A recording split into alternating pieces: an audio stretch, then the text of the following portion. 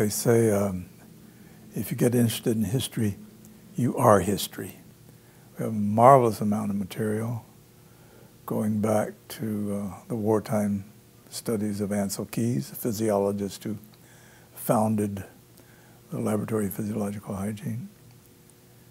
He was drafted to produce survival rations for World War II, and he developed the K ration, which was the most commonly used ration in the war.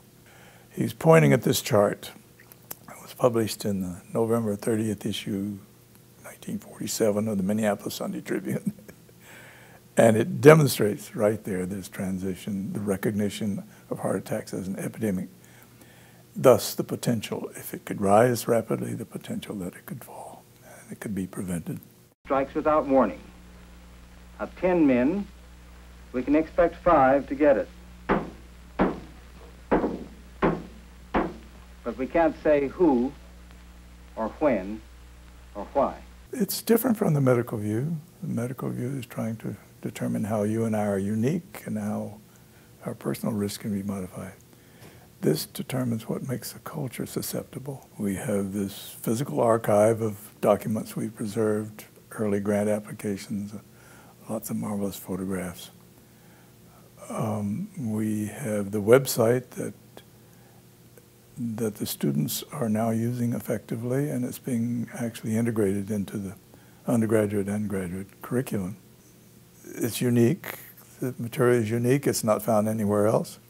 These early studies of survival rations, of cardiovascular health in individuals and around the world were pivotal. They're seminal to our thinking about disease and good health.